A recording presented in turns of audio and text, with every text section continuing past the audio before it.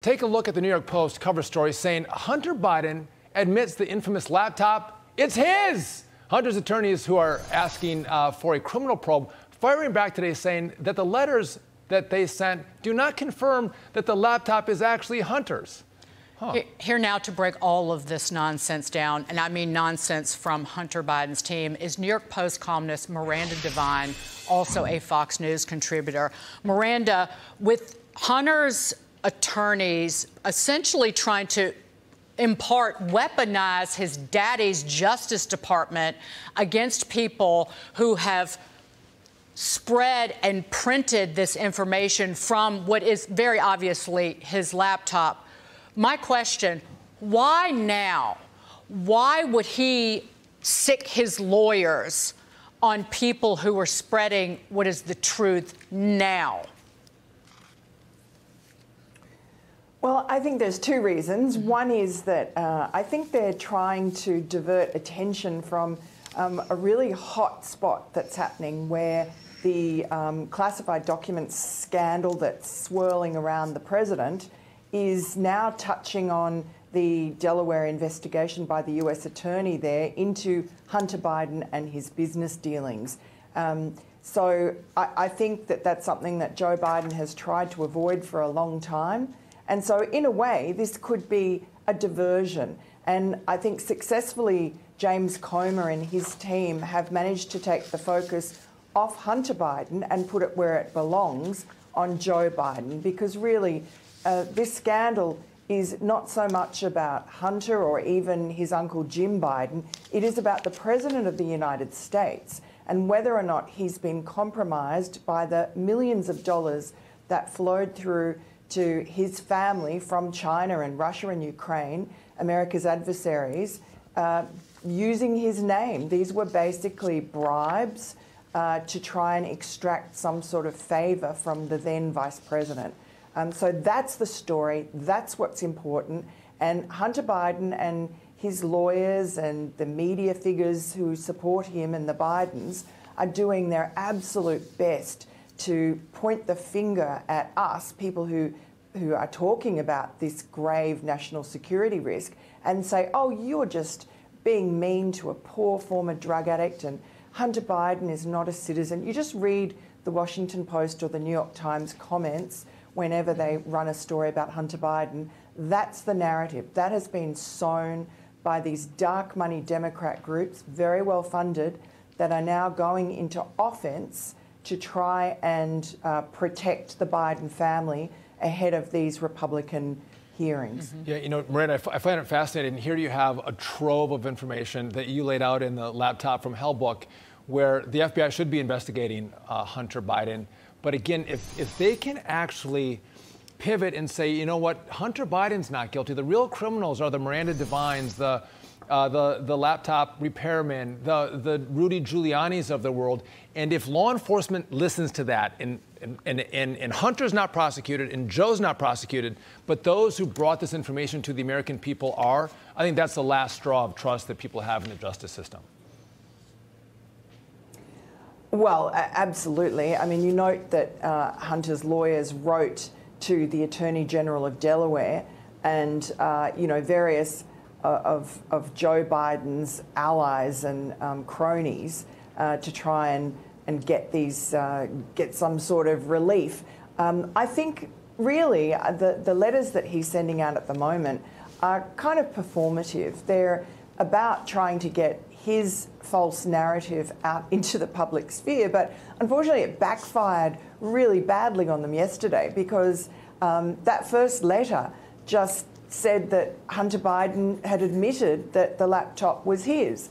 And then 24 hours later, we get another sort of clarification from his lawyer saying, oh, no, that's not what they meant at all. You know, this is, you know, we're not saying that it was his laptop. Well, then why are you trying to get people prosecuted for disseminating the contents of your laptop? If it's not your laptop, why do you care? Why is it an invasion of your privacy, as his lawyers allege?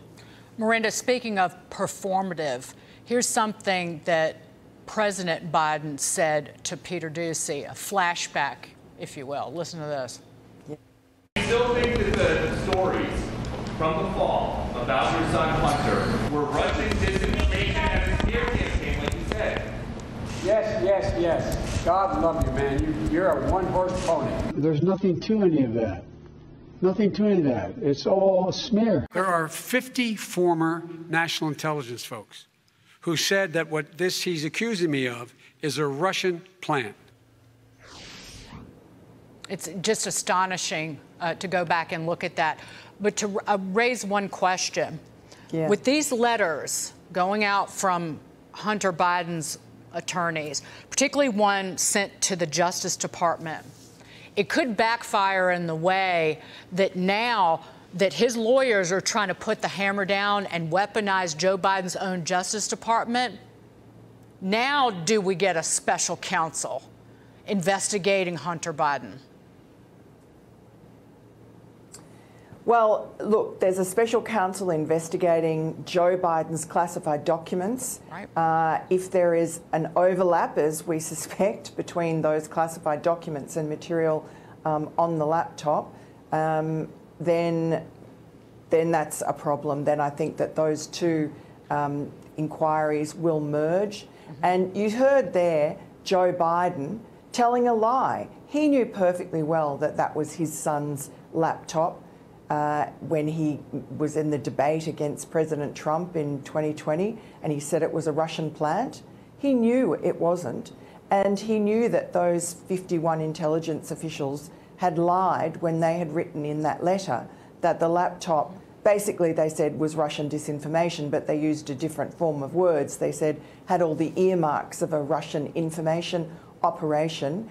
It was certainly read that way, as if it was Russian disinformation, and that was what they intended. And it was intended to get Joe Biden off the hook because he was going to have to go and give that debate 2 days later. And you saw how smoothly he lied, and it did get him off the hook. But Miranda, I look at this too and go, we talk about Joe Biden being compromised. And if they admit the laptop is real, then that means the big guy is real, and the 10% of the profits from Joe Biden being in the Oval Office as vice president that was made by Hunter went to the big guy. He's guilty of sin. He's compromised. And to Dagan's point, there should be a special counsel. There should be an investigation to a president who violated the law and is now sitting in the Oval Office. Yeah, it's very difficult, though, because you have a very duplicitous person who's in the Oval Office. He is Merrick Garland's boss. It's a very difficult situation that Merrick Garland has found himself in, and I think appointing that special counsel to look at the classified documents was a shock to the White House. They had hoped to keep that story under wraps, and I think that it is going to bleed into the Hunter Biden scandal, and that's why the White House is panicking, and that's why, as you just said, Dagan, I think Ron Klain deliberately bringing up Joe Biden's sort of qualities of fatherhood at this particular time was very important. Obviously, they want to create an image that Joe Biden is guilty of nothing except being a loving father to his only son. That's not the case. Whether or not he is a loving father is one matter, but what's really important to the American people and why it's worthy of Congress investigating is whether or not, for instance, Joe Biden going soft on China with his policies, as he most definitely has, particularly unwinding the China initiative, whether that has something to do with the millions of dollars that his family took from China. Those are really important questions. We have 2 more years of Joe Biden probably as president. We need to know if he's been compromised. And I think just ignore the smokescreen, ignore the emotional claptrap that's going to be coming out of the Hunter Biden camp. It's all about creating a narrative, eliciting sympathy, which of course has been Joe Biden's chief campaign tool since the very beginning of his days in Delaware. He's had grief in his life and tragedy, and therefore the American people, very open-hearted people, have always given him the benefit of the doubt. But I think he's now in such a powerful position, I don't think he can use that empathy card anymore. Miranda Devine, you are history has been very good to you, and the Post with these stories. But Miranda, you said, I just want to add one thing, if I might. It's the juxtaposition. I keep hearing this isn't relevant to Americans. It is relevant because it's the juxtaposition of an American who gets up at 4 o'clock in the morning and works 7 days a week until the sun sets and toils to put food on the table for a family, and separately a family that abuses the system and risk national security to enrich themselves and endangers the United States at the same time. Yeah, absolutely. You've nailed it there, Dagan. It's a really important matter. And what we're going to see as things get more rugged is more and more of this fake narrative, this emotional, good father, honest Joe story. I think that mythology has well and truly collapsed, but there's still elements of the media that are keeping it up. Thank you, Miranda. Miranda Devine. Thanks. Sorry. Thanks, Dagan. Thanks, Sean.